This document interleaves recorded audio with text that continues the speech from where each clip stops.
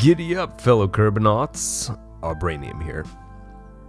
Even when I was a total noob trying to get a rocket into low orbit, I never dared to approach the audacity of attempting what I'm about to show you.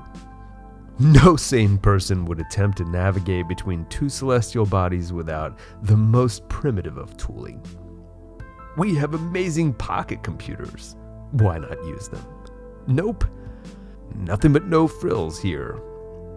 You're about to watch a Kerbal land on the moon and return safely using exactly 0 conic patches.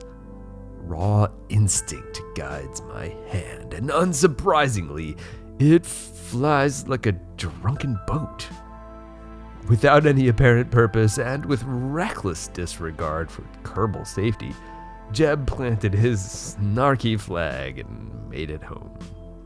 Yet somehow only the fuel tanks exploded. Yeah, that actually sounds pretty bad. Except we offset them just enough to cushion the landing. After using all the fuel. The challenge said nothing about a clean landing. Bye now.